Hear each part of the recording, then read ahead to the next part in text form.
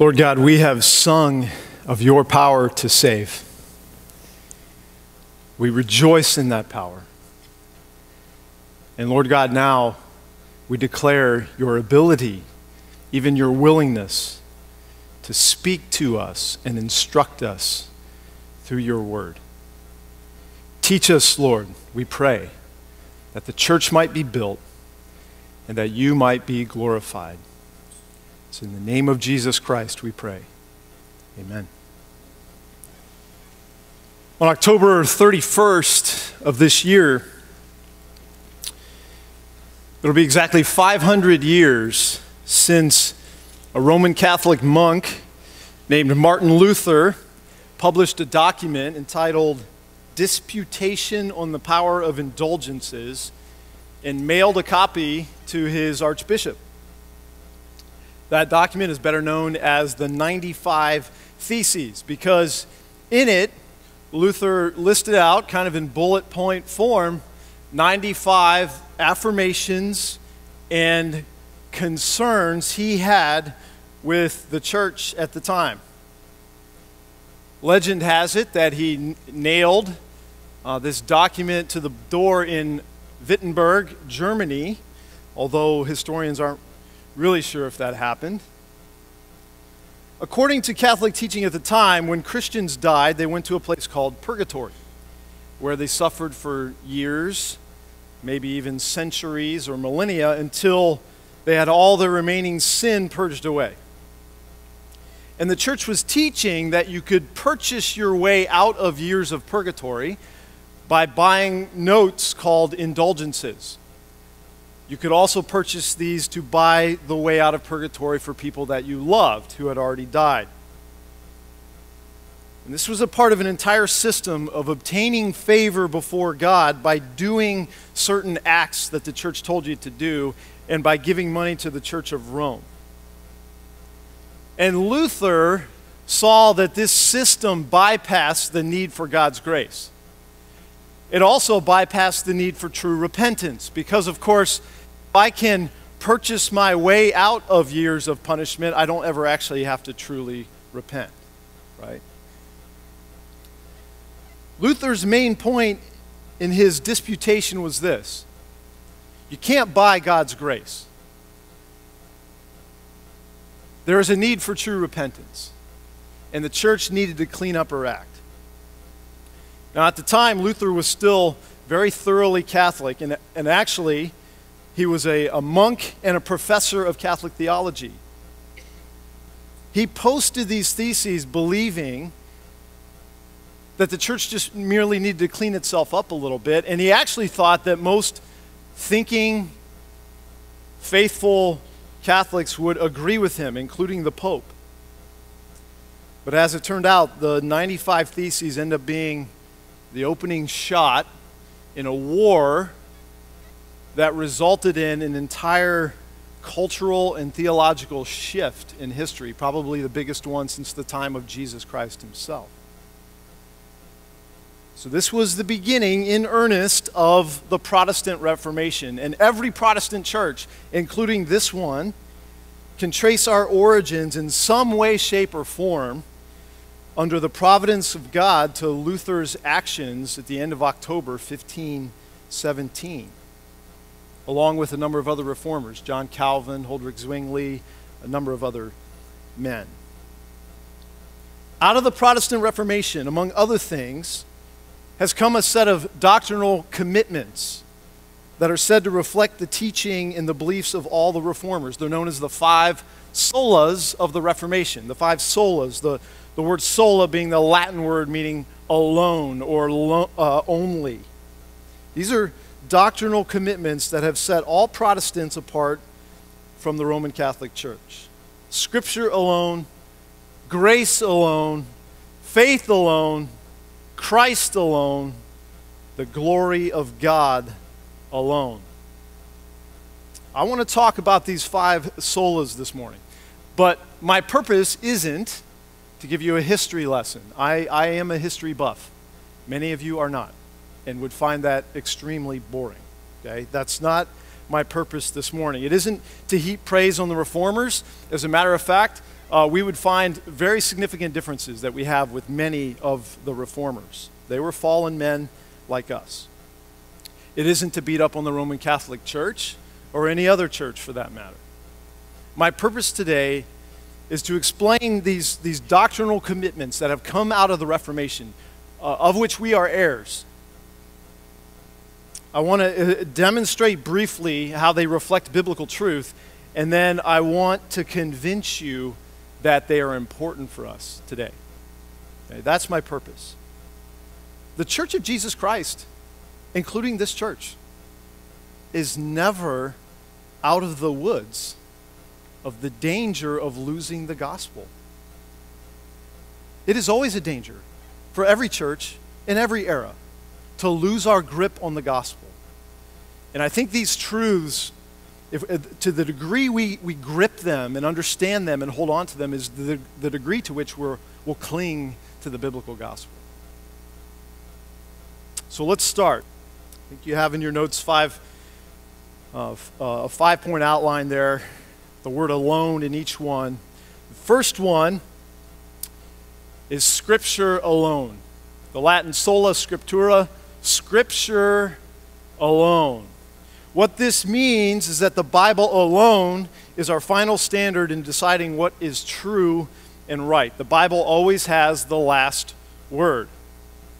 Sola scriptura was a bedrock principle of the Reformation. But it's interesting, it didn't start that way. For example, when Luther posted his 95 Theses, he was still thoroughly and completely Catholic. And he wouldn't have signed off on any of the 5 solas this morning. He wouldn't have agreed with any of them at the time. He saw some abuses in the church and wrote up a document confronting those abuses. But then he was surprised when the entire church, including the Pope, opposed what he thought was the right way to do things and the biblical way to do things. And so Luther found himself having to decide. Was man authority? Was the church authority? Were church officials authority? Or was God's word authority? And of course he landed where many past people who had been considered heretics landed, and that is in the position that Scripture alone was our final authority. And once Luther made the move to embrace Scripture as his sole and final authority, that opened up everything else for him. That opened everything to be reformed by him. And a few years later, Luther stood before the emperor, the Roman emperor, at the Diet of Worms. He was being asked to recant everything he had written and everything he had taught. He had the threat of banishment from the kingdom and possibly burning at the stake. And this is what he said: I am bound by the Scriptures I have quoted, and my conscience is captive to the Word of God. I cannot and I will not retract anything, since it is neither safe nor right to go against my conscience. I cannot do otherwise. Here I stand. May God help me. Amen. For Luther, Scripture was the only sure foundation for belief. And Scripture testifies to the same thing, right? 2 Timothy 3, all Scripture is breathed out by God and profitable for teaching, for reproof, for correction, and for training in righteousness, that the man of God may be complete, equipped for every good work. There's only one written document on earth that can claim to have been breathed out by God himself, and that is the Bible. It's the only text that comes from God himself. The Apostle Peter, quoting Isaiah, writes, all flesh is like grass, and all its glory like the flower of grass. The grass withers, the flower falls, but the word of the Lord remains forever. You and I, every church leader who's ever lived, the elder board of this church, the pastors in this church, are grass, and we will fade. The word of the Lord endures forever. Man's opinions change. You know this. Things that are considered right today 2 decades ago were considered wicked. 2 years ago were considered wicked, right? Man's opinions change.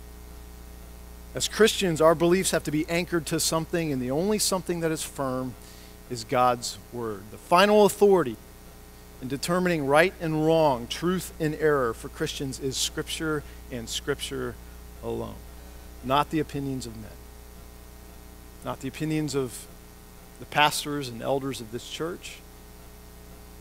Sola Scriptura.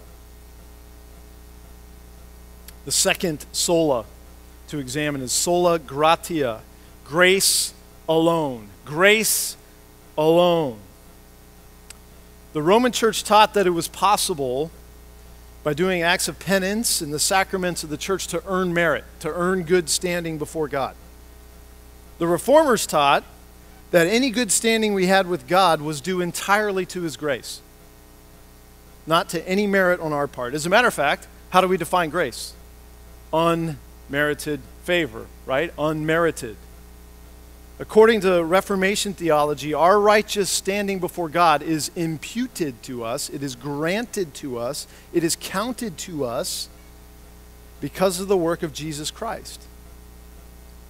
Rather than a gospel of self-accomplishment, self-merit, the Reformers taught the doctrine of sola gratia, that salvation is from beginning to end a gift of the grace of God. We don't have in us the capacity to achieve the righteousness that the law of God demands. God's righteousness is an absolute righteousness. We can't do any better than that tax collector in Luke 18, right? The parable of Luke 18, who beat on his breast and said, "Have mercy on me, a sinner."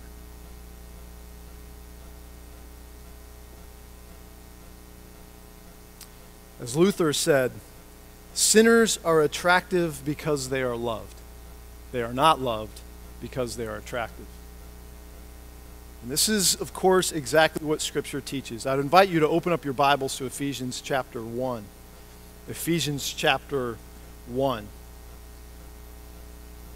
We're in a few different places in Scripture today, but we'll be spending quite a bit of time in Ephesians 1 and 2.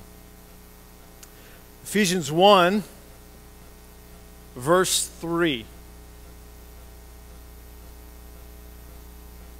Where does the credit go? Ephesians 1, verse 3. Blessed be the God and Father of our Lord Jesus Christ, who has blessed us in Christ with every spiritual blessing in the heavenly places, even as He chose us in Him before the foundation of the world, that we should be holy and blameless before Him. In love He predestined us for adoption as sons through Jesus Christ, according to the purpose of His will, to the praise of His glorious grace, with which He's blessed us in the beloved. In Him we have redemption through His blood, the forgiveness of our trespasses, according to the riches of His grace, which He lavished upon us. Look at chapter 2. Here you were. You were dead in trespasses and sins in which you once walked, following the course of this world, following the prince of the power of the air, the spirit that's now at work in the sons of disobedience, among whom we all once lived in the passions of our flesh, carrying out the desires of the body and the mind, and were by nature children of wrath, like the rest of mankind. But God, being rich in mercy, because of the great love with which He loved us, even when we were dead in our trespasses, made us alive together with Christ. By grace you have been saved, and raised us up with Him, and seated us with Him in the heavenly places in Christ Jesus, so that in the coming ages He might show the immeasurable riches of His grace in kindness toward us in Christ Jesus.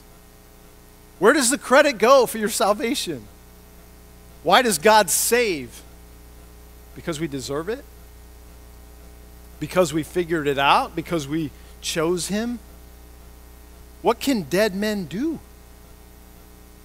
You were dead. Dead men do nothing. We need the grace of God to move in us, because we would never move toward Him on our own. There have been periods throughout church history where the church has clouded the biblical teaching on grace. And this is one of the things the Reformers sought to recover. And we need to make sure that we don't lose what was recovered by the blood and the sweat of men and women a few hundred years ago. Our understanding of grace is so important because the human heart always wants to take credit for where we are. We always want to feel like we deserve something good, right? Can I just say to you this morning, you have never met anyone yet who thinks he is as bad as he is? You have never met anyone yet who thinks she is as bad as she really is. You and I don't think we are as bad as we really are. The Reformers sought to bring us back to an accurate reflection of, an accurate picture of human depravity. They knew people didn't just need cleaned up. We don't need just a little grace to make us able to then be holy enough that God will one day accept us. People need to be reborn. Dropping a few coins in a cup or repeating a few prayers, doing any number of good deeds or religious rituals don't make us acceptable to God.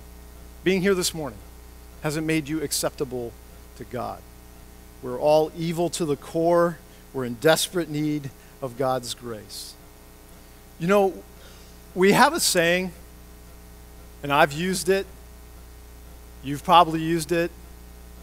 We see someone who's sort of like really caught up in those sort of really bad sins or really hitting on hard times, and there, but for the grace of God, go I, right? I won't ask you to raise your hand if you've ever said that or thought it. Some of you raise your hands anyway. Okay. There is some truth to that. But you know who that sounds a whole lot like? Sounds a whole lot like the tax collector in Luke 18, who said, God, I thank you. It's due to your grace, Lord, that I'm not like this wicked tax collector here. Sounds a whole lot like the Pharisee. Recognizing God's grace goes beyond merely realizing God has kept you from some really bad stuff. It's realizing that you have gotten into some really bad stuff because you are made of some really bad stuff. You are corrupt. We are corrupt to the very core of our being, and yet God in Christ has set his love upon us and called us to himself and set us free from the terror of his wrath. That is the gospel of God's grace. You didn't come in here this morning clean enough to take communion. You didn't pray enough this morning to come in and take communion. You didn't confess enough sins to come in here and celebrate the Lord's table. I hope you prayed this morning, and I hope you've confessed sin. But you didn't do it enough to be worthy of taking from the Lord's table. And yet God has invited you to feast with the Lord Jesus Christ out of his grace and his mercy. We sang it. John Newton did not write, "Amazing grace, how sweet the sound that kept me from being a wretch." It's not what he wrote. He didn't write, "Amazing grace, how sweet the sound that saved a wretch like him." Amazing grace, how sweet the sound that saved a wretch like me. We read it earlier. In him we have redemption through his blood, the forgiveness of our trespasses, according to the riches of his grace, which he lavished upon us. We must never lose the biblical truth of grace alone, or we'll trade away the gospel of Jesus Christ for something else, which is not a gospel. It is not a good news if it isn't of grace. And by the way, we'll know We're holding on to the biblical truth of God's grace, not merely by what we profess with our lips, but by how we treat one another. If there's grace in this congregation, it's because we have seen and experienced the grace of God in salvation. Number 3, faith alone. Faith alone. Sola fide. Sola fide was actually, you could say, the main truth of the Reformation. Justification by faith alone. This is where the fight was. The central cry of the Reformers was, we are justified by faith. Luther called justification by faith the summary of all Christian doctrine and the doctrine by which the church stands or falls. Justification by faith alone, which was heresy to the Roman church. It taught a theology that involved earning merit before God. At the time, salvation was the Lord giving you the grace to become holy, and then you living out that holiness in order to one day be holy enough to achieve heaven after burning off the rest of your sinfulness in purgatory. And the Reformation view of justification was instant justification on the basis of faith alone. The Genevan Confession of 1536, which was authored primarily by John Calvin, said, "We confess that the entrance which we have to the great treasures and riches of the goodness of God that is granted to us is by faith, inasmuch as, in certain confidence and assurance of heart, we believe in the promises of the gospel and receive Jesus Christ as he is offered to us by the Father and described to us by the Word of God." So we've already stated that we're saved by God's grace, but how does grace operate? Grace operates through faith. The Reformers recaptured the biblical truth that salvation is not by works that we perform, not by Bible reading or church attendance or even by praying a prayer. We're saved by grace through faith and faith alone.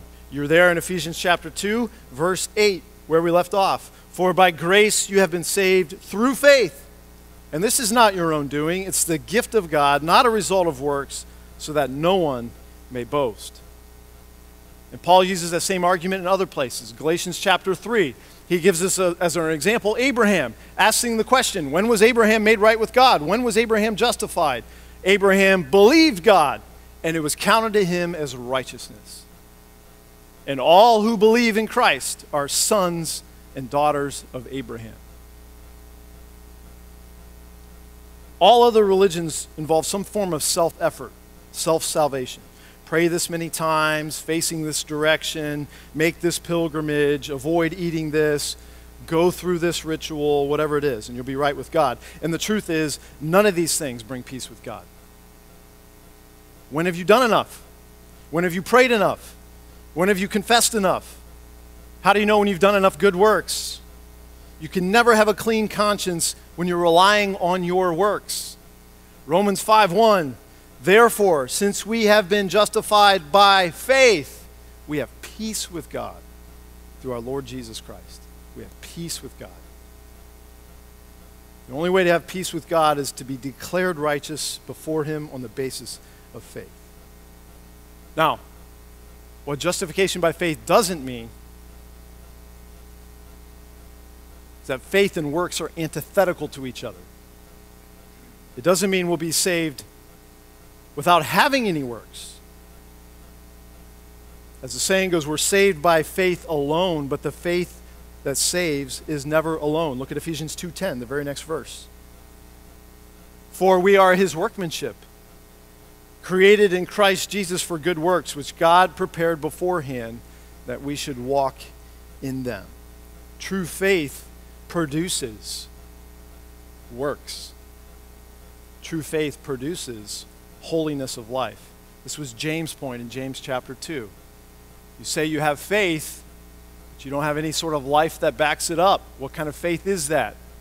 James 2 says that's the faith of demons, who believe and they tremble. Right? Demons believe the truth. They know the gospel, but they refuse to submit to Christ. John Calvin said, "Wherever, therefore, that righteousness of faith, which we maintain to be gratuitous," So that righteousness that we receive by faith, purely by grace, it's gratuitous, wherever that is, there too Christ is. And where Christ is, there is the Spirit of holiness, the Holy Spirit, who regenerates the soul to newness of life. True faith produces a life. So what does sola fide mean? What does faith alone mean? It means that we're saved by faith. And that saving faith will produce good works in us, but we don't rely on those works. We don't rely on those works. We rely on Jesus Christ. Which brings us to our fourth sola this morning. Number 4, Christ alone. Solus Christus. Christ alone. It's by Christ's work alone that we're saved. The Reformation called the church back to Christ as the sole mediator between God and man. The Roman church prayed to saints, invoked Mary, venerated relics, all as a means to secure release from purgatory.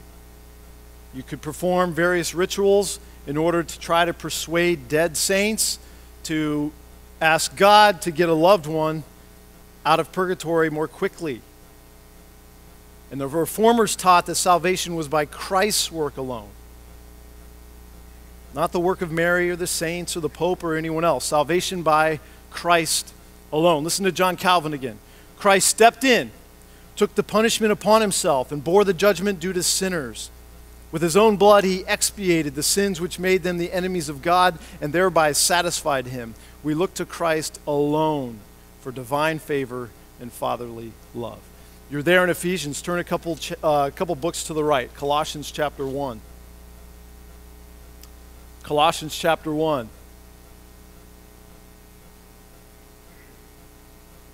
We're going to start in verse 13. And I want you just to hear what Paul is saying about Jesus Christ and why Jesus Christ is our focal point.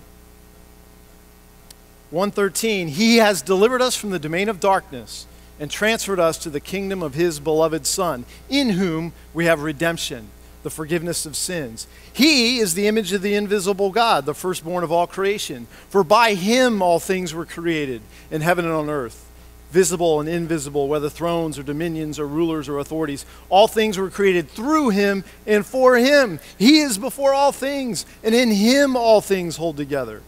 And he is the head of the body, the church. He is the beginning, the firstborn from the dead, that in everything he might be preeminent. For in him all the fullness of God was pleased to dwell, and through him to reconcile to himself all things, whether on earth or in heaven, making peace by the blood of his cross. And you, who once were alienated and hostile in mind, doing evil deeds, he has now reconciled in his body of flesh by his death, in order to present you holy and blameless and above reproach before him. It's all about him. There's one God and one mediator between God and man, the man Christ Jesus, Paul said in 1 Timothy 2. Christ reveals God to us and reconciles us to God. And the only way to know God is to know Christ. At the beginning of the 3rd century, there was a Roman emperor named Severus. And Severus was seeing that there were a lot more Christians in the Roman Empire at the time. More people were becoming Christians. And so, to placate some Christians, he decided to add Jesus to the pantheon of gods that were acceptable to the Roman Empire. He was thinking, of course, that he was doing the Christians a favor. And he was surprised to find that the Christians not only weren't happy, they were actually angry. They were angry that the emperor would put the one Lord in a pantheon of pagan gods. Because they believed, and we believe, Christ isn't one of many gods. He stands alone as the one Savior of men's souls in the one way, the only way we can be made right with God. So in the old Roman Empire, there was the temptation for Christians to give in to the pressure to put Christ alongside pagan gods. In the Reformation, there was a temptation. There was pressure to put Christ alongside Mary and the saints and the Pope. And today, there's pressure for you and I to tone down our proclamation that Christ alone is Lord, right? That he's superior to Muhammad, he's superior to Buddha, he's the only way of salvation. That idea, if you haven't noticed, is considered to be bigotry to the world. It's called hate speech today. But the Reformers taught, and Scripture teaches, that's in Christ alone our hope is found. He is our light, our strength, our song. Or as Jesus put it, no one comes to the Father except through me. By the way, solus Christus, Christ alone, for Luther, was intimately tied to sola scriptura. As Luther came to his understanding of Scripture as being the last and final word, he saw the Bible not merely as an inspired document, but an inspired document that preached Christ from beginning to end. He saw Jesus Christ all throughout the Scripture. One of the things we have inherited from the Reformers and ought not to lose is that the whole point of the Bible from beginning to end is the gospel of Jesus Christ. It's all about him. There's a lot of things in Scripture. We're taught about creation and origins and morality and end times and all of those things in Scripture, and they are all important. We must hold on to all of them. But we have been given a gift, and that is to see that all of Scripture proclaims Jesus Christ. It's in Christ alone that we can come to know and be known by the Almighty God. 2 Corinthians 4, for God, who said, let light shine out of darkness, has shone in our hearts to give the light of the knowledge of the glory of God in the face of Jesus Christ. Which leads us to our final sola, number 5, to the glory of God alone. The glory of God alone. Soli Deo Gloria. All glory belongs to God alone. God's glory and not human improvement is the central motivation for salvation. God is not a means to an end. He is the means and the end. All of life is to be lived for God's glory. It's said that J.S. Bach, who was a strong Christian, he would write SDG on the bottom of every musical composition. When he completed it and was satisfied in it, SDG, Soli Deo Gloria, to the glory of God. And that was the great aim of the Reformers, to lift up the glory of God, which had been covered over and obscured by traditions and rituals and false teaching. If you are interested at all in reading a little bit more about the Reformation, Michael Reeves has written a little book called The Unquenchable Flame. And if you're going to read something, read that, because it's very engaging, even humorous at times, and he talks about the Reformation. But I want to quote from Michael Reeves.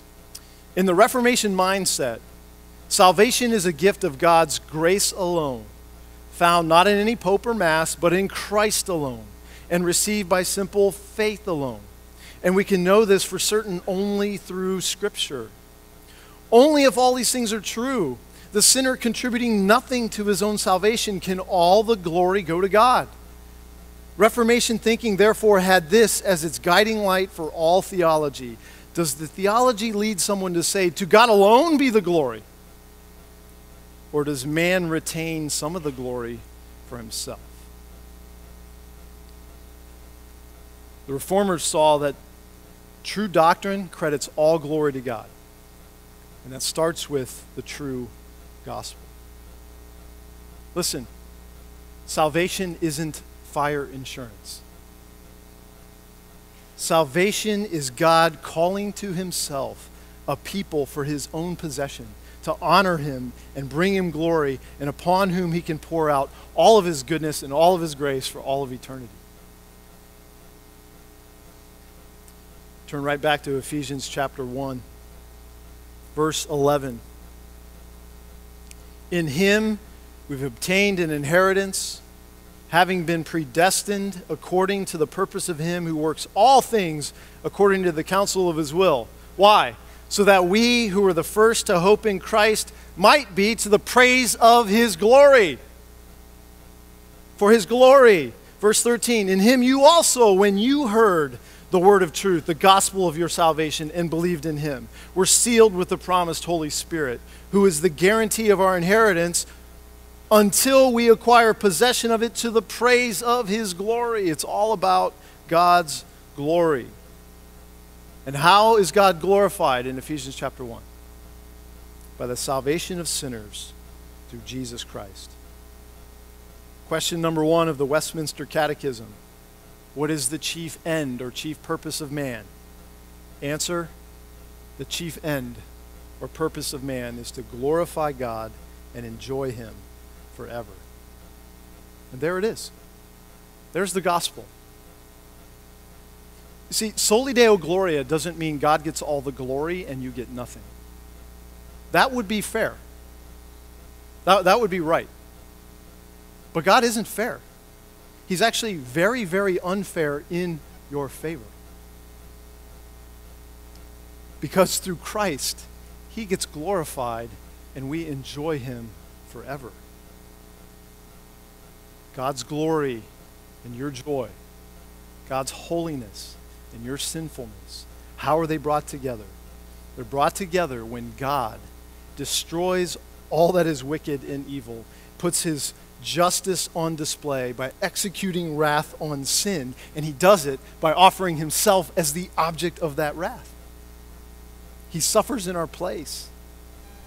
He hangs on a tree, bleeding and dying so that guilty sinners like you and I can find mercy and pardon and be made right with him.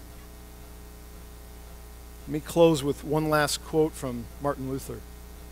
I think this is there in your bulletin. When the devil throws our sins up to us and declares that we deserve death and hell, we ought to speak thus: I admit that I deserve death and hell. What of it? Does this mean that I shall be sentenced to eternal damnation? By no means. For I know one who suffered and made satisfaction on my behalf. His name is Jesus Christ, the Son of God. Where he is, there I shall be also.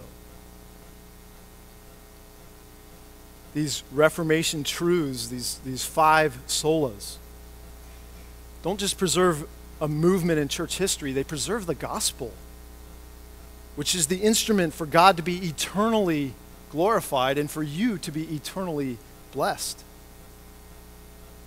So let's cling to these truths as we cling to Christ and to the gospel so that God gets all the glory. Let's pray.